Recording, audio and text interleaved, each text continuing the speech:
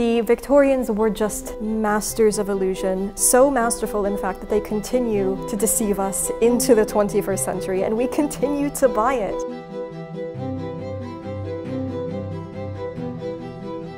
So this is going to be a slightly off-the-cuff video because I read yet another one of those oh-so-profuse comments about how impossibly tiny the Victorian waist must have been and how suffering they must have been. And I know I've touched on this topic in various places throughout my videos, but I wanted one specific central place on this channel where you can go to debunk the myth of the impossibly tiny Victorian waist, because to the modern educated mind, what we see when we see a tiny waist is someone who has pulled a corset so impossibly tightly that they must not be able to breathe, they must not be able to eat, they must be on the verge of fainting, just because that is what we tend to have been taught about this period. I would argue, for the most part, what you're seeing is largely an illusion. So we have a couple of options that we can employ in order to sort of give the illusion that we have this very tiny waist. And these are all practices that were used and employed with profuse regularity throughout history. Each person, based on their comfort levels and their desired outcome, will choose a different selection of these methods. And this is what I want to sort of go over today, so that when you see photos or paintings of Victorians or even earlier in the periods, you know what you're looking at and you're not in this mindset of, oh my god, they all must have been size 0000 humans, because that was not the fashionable body type in the 19th century. That is not what the Victorian is going for, and we're gonna go over this. So the first, of course, is reduction. You can put on a corset and tight lace it down, or just lace it down, and reduce the width of your waist measurement. Different body types tend to have different ease and ability to do this than others. So arguably the people who tend to be most suited towards dramatic waist reduction are people of larger body sizes and people with softer cores. People with very athletic body types who are very solid and muscular or bony don't tend to be able to get much reduction, or if you do reduce, it takes a lot of effort and it can be quite uncomfortable, even painful. So I have a number of things going on. Not only do I not have a fleshy middle, but I also have some musculoskeletal deformities going on, which makes reduction for me difficult, if not completely impossible. So the wearing of a corset, and I cannot stress this enough, and this has been stressed profusely all over the costuming corners of the internet, should be worn to your comfort. It was worn to the wearer's comfort all throughout history, for the most part, unless you're going for an extremely fashionable, extremely idealized figure and you're willing to endure some level of discomfort for the sake of fashion. The ideal Victorian proportions or Edwardian proportions are the bust to be 10 inches larger than the waist and 15 inches smaller than the hips. So if you are able to achieve that solely through reduction and be completely comfortable doing so, that's great. You're good, you're golden, you've done it, problem solved. A lot of people cannot do it through reduction alone comfortably. And this is something that Hollywood very often misinterprets when representing historical periods, is that they tend to cast very slim actresses to play these roles, which is not a problem. I mean, everyone of every body type existed all throughout history, but instead of augmenting the hips and the busts, Hollywood just has it in their head that everything must be reduced. Everything has to be as tiny as you can possibly make it. So you end up with these very thin actresses who don't lace down, who don't have natural reduction naturally, because that's not how their bodies work. You put them into these corsets and you try and reduce them, you try and get the inches down 2, 3, 4 inches. That's not how they work. That will not be comfortable for them. And hence, we get all of the complaints. Wearing a corset does, you feel like you can't breathe sometimes. It was pinching me everywhere, restricting my rib cage. And I put this corset on and then I was like, oh God, I'm gonna have a panic attack. What we should be doing instead is augmenting the bust and hips so that their waists already naturally look very tiny. And that is where the other options come in. The option that personally I prefer is augmentation. It is the padding of the bust and the hips to pad out those proportional measurements. The reason that this Edwardian ideal, this Victorian ideal, is this way is because those proportions make that waist look very small to the eye. I will use what I'm doing as an example, but maybe don't take this as the one true method because my situation is particularly unusual. Just to take a base waist measurement. The waist, by the way, on some people it's the slimmest portion of the torso, on most people it is the point at which you crease. So you don't want to measure here, which is your high hip, which a lot of people think is the waist, and you don't want to measure down here, that's the hip. So we are looking at around 25.5 inches. We're gonna give this a go. Okay, so as an absolute base layer, I've got a pair of combinations on. This could equally be a chemise. This is purely just keeping my skin safe from the corset to prevent rubbing, chafing, discomfort, as well as protecting the corset from having to come into contact with my skin and thus needing to be washed every day. Sometimes it can be built with these little illusion techniques already happening. As you can see, we've got a fitted waistband with a deliberately very fluffy front here and a bit of gathering at the waist so that, you know, when you're just walking around in your combinations, apparently, you're already giving a little bit of that hourglass vibe. So this is a bit of a debated topic as to whether the corset is padded or whether the padding is added on top of the clothing. The general consensus is that anything goes. It depends on what you're comfortable with. Personally, I've added the padding into my corset, so as you can see, I mean, you know this if you watched the making portion of this corset. I've got a bit of bust padding, a bit of hip padding already built into the inside of this corset, so when I put it on, it is already good to go, already starting to do some of the work for me. Some pairs of combinations and some chemises can be built with a little bit of ruffling at the top, some bows, some extra fluff that is slightly deliberate so that when something goes over top of that, this is held out by the front, and that adds a little bit of volume just up here, which can help with the whole illusion situation. This is stiffened with synthetic baleen, which is synthetic fake whalebone. It's not real whalebone, but it behaves like real whalebone, so meaning that it is very flexible. Real whalebone was very flexible, and you can bend, you can move. I've still got plenty of room down here. I can fit my whole hand down here, and it's just delightful. I can move, I can bend, I can breathe. This is all just fine and dandy. So theoretically, over top of this layer goes what would be called a corset cover, which is just a bodice layer of something roughly. Mostly the point of it is just to hide the ridge of the corset here. I'm actually using a chemise, which is going to have a similar effect up top, and it won't be seen on the bottom because it will just be covered with a petticoat anyway, but just so that you know. One of the additional benefits of the corset cover, beyond just smoothing everything out up here, is that it could very often be built with lots of ruffles and lots of frills at the top. So if you are nearing the ideal proportions up top, then you could just add a little bit of rufflage at the top and be fine and not have to do any padding.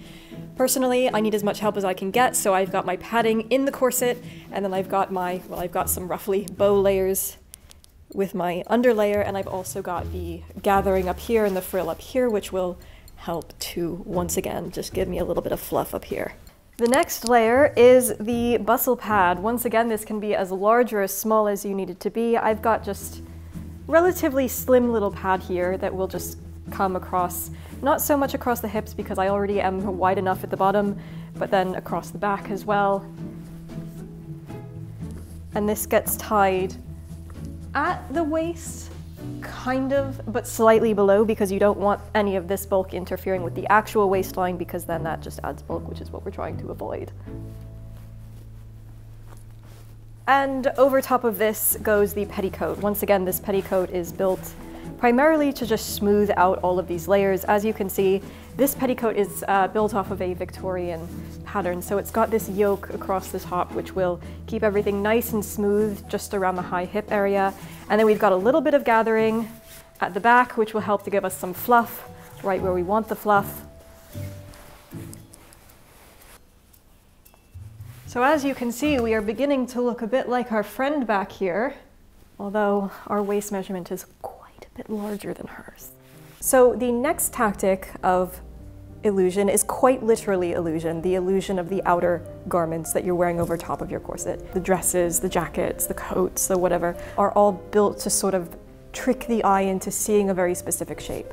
So for example, in the middle of the 19th century, when the fashion was for the waist to be very, very small, it is arguably the period of the smallest waist in fashion. This is also why, coincidentally in this period, we tend to have arguably some of the largest skirts in history. We have those very big, large, round crinoline skirts, which make the base of the dress look very large, and it widens the hips, of course, therefore by comparison making the waist look very tiny. Augmenting the shoulders with sleeve puffs or shoulder padding, or sort of elongating the shoulder line, as was done in the middle of the 19th century by dropping that shoulder seam and making the shoulders look very low and sloped. Incidentally, in the Regency period, where the waist is not really a feature of the silhouette, we have very small sleeves. And this is, I think, why we tend to think that so many of these garments are made for very, very tiny people, because when we look at them, all we see is the proportions. All we see is the sloped shoulders. All we see is the big skirts, the densely pleated waist seam, and therefore the tiny waist, and we just assume it must have been made for a very tiny person. Kenneth, who's a dress historian, has put together a really interesting database of extant garments with their waist measurements, and you can see how many of these garments don't have teen or low 20s waists. This dress, for example, you would look at this and you would think, oh, you know, she's pretty tiny, right? This dress, the waist measurement on this dress measures 37.5 inches. The key is to make your shirt waist a little bit fluffy around the waist so that when it gets cinched in with the waistband of the skirt, then it looks like you've got a very tight, very small waist, because look how far in it's going compared to all the fluff going on over top. So finally, we are adding the skirt. This, once again, has a very tight waistband here, which will sit nice and flat against the waistband. I'm going to fluff out this front a little bit because that will once again help just to make things look a little bit smaller than they actually are. And here's a neat little trick, is these waistbands can be as tight as you want them to be and you will not feel it, because you already have this corset. You can already move and breathe, but the waistband's just going to sit flat against the corset and you're not going to feel a thing. So equally, an equal bit of magic that was often employed is these very large sashes, and this is something that I noticed when I did my Mary Poppins project, is that you can put on one of these very wide, very tight sashes and pull it very tight, and it looks like, because it is sitting so tight and so flat against your waist, that it's really cinching you in, even though really, you know, it's sitting flat against the corset. I can't feel a thing. So here's our final result. I don't know, this is like the worst possible background you could film this in front of. So here's the final result. Here's what we have. I can move, I can breathe, I can bend, I can still fit an entire hand down in my corset if I wanted to. We are clocking in at a roomy 26, so we've added a ½ inch, even though by illusion we look a little bit smaller. By contrast, here is where we are in the same outfit minus all of the sculptural understructures. So as you can see, we are much more just sort of standard human shaped. We are not quite as dramatic as the Victorians, so we do end up with a slightly different shape here and not a, you know, quite quintessentially Victorian shape. So last but most definitely not least, the final measure that you can take to ensure that your waist appears the absolute most snatched it can possibly be is image manipulation. This was profuse in the late 19th century, all throughout the 19th century really, but the ability to manipulate an image has been in existence almost as long as photography has existed. Essentially, never trust a picture of a Victorian, especially where the waist looks absolutely impossibly tiny, and especially when that waist is next to a backdrop that is not terribly busy and can very easily just be scraped down ever so slightly, because that is very much what they were doing. Everything from waist measurement to body shape to facial features and skin texture, anything could be realistically just altered a slight amount. So as is generally good practice today, don't believe the photos that you see on social media, because most of them have probably been face-tuned or otherwise edited to some capacity. So too have photographs all throughout history. So why do we have this idea that all of the Victorians were just very, very tiny? One reason, of course, is the amount of very, very tiny garments that do genuinely survive to us today. So how do we explain that? Who are these people? Where are they coming from? And to this, I say to you, survivorship bias. These dresses still exist in their almost pristine, museum-quality, display-worthy condition precisely because not a lot of people could fit into them. They couldn't receive as much wear. They didn't have the opportunity to completely degrade. A lot of these garments that are very small are worn by very young women before they have finished growing, before they've grown out of these garments. And so they don't have the most amount of time to be worn and therefore are often in the best condition, if not surviving completely. The Victorians were just masters of illusion, so masterful in fact that they continue to deceive us into the 21st century, and we continue to buy it. But it's really interesting to study because a lot of these techniques and practices can be employed still today to achieve aesthetic ideals that are seemingly impossible to achieve without necessarily causing yourself harm. And this is one of the things that I think the Victorians actually might have been onto historically, in that one of the things that I think we are really misunderstanding about today is that there is one specific way that you have to do things in order to achieve one specific ideal. History teaches us that there are other options. History teaches us that there are a vast number of body types. When you look at tailoring books of this period, it's not just here's how to draft for this one body type. There are entirely different sets of instructions, drafting instructions, for all different sorts of body types, and not just body size, but different skeletal configurations. So basically, no, the Victorians were not ubiquitously impossibly small. They were, in fact, employing a wide range of different methods to trick the eye into perceiving a very specific body ideal, and that these methods were employed across a range of various body types and in accordance to the wearer's not only physical composition, but personal comfort. I think that is just so magical, and I think it's even more incredible that this practice has literally just been so well implemented that it has been completely forgotten and has managed to continue to trick us into the 21st century. I think that is magical, and there's something in there that we can learn. Speaking of expert illusions, this video is brought to you by NordVPN, the fastest virtual private network service working to help keep your online presence safe.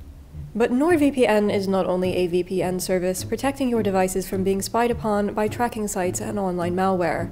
NordVPN also offers a whole host of other privacy-oriented services, like password management, ensuring that your passwords are unique and hard to hack across all of your logins, and dark web monitoring, so you can be kept aware of any of your personal information being leaked to malicious establishments. Plus, you get to ensure that your IP address, and thus your location, remain nicely hidden. Where in the world is Bernadette Banner? Wouldn't HBO like to know? Too bad they won't see through the careful guise of NordVPN, and I can carry on tricking them into thinking I'm in the United States whilst I consume all of their content. Get the exclusive NordVPN deal at nordvpn.com/Bernadette. It is risk-free with Nord's 30-day money-back guarantee. I'm literally never getting out of here.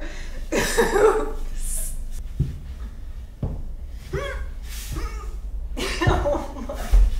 No, I can do it this way, right? We're good, we're good. Absolutely nothing amiss has happened here.